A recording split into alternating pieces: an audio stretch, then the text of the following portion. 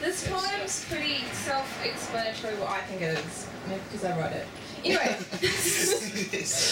it's called Thin Places. There's another dimension out there. One so beautiful that it couldn't bear not to share, so it pricked little holes in our sky and lit in them lanterns. It's a place so grace-filled that it can hold our tears, so it gave us music so our cries could reach them. It's a place so wonderful that its joy spills into this place so we can laugh until we can't see straight. It's a place so breathtaking that this place had to have a peace, so we grew gardens and forests and plains and jungles and hands to tend them and legs and eyes to wander and marvel. It's a place so indescribable that we had to try, so I was blessed with tongue and pen and all your faces to inspire me.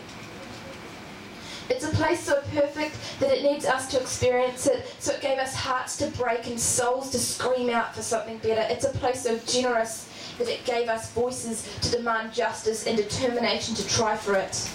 Now, I can't see every star in the universe. I can't sing away every tear you cry. I can't always laugh through the pain. I can't walk to the corners of the planet. I can't write everything I feel. I can't quiet my soul. I can't stop every crime.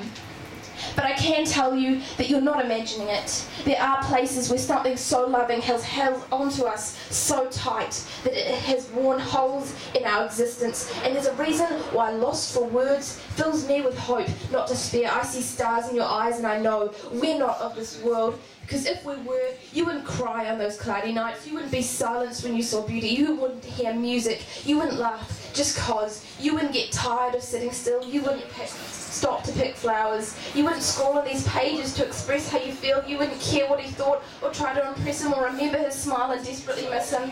You wouldn't blink twice at rape or care about the bruises. You wouldn't congratulate the winners and feel bad for the losers. You wouldn't search for thin places to prove they're not there. You wouldn't question authority and battle despair. I'm pretty sure it's not for nothing, but even if it was, do you really think that we live and exist just because?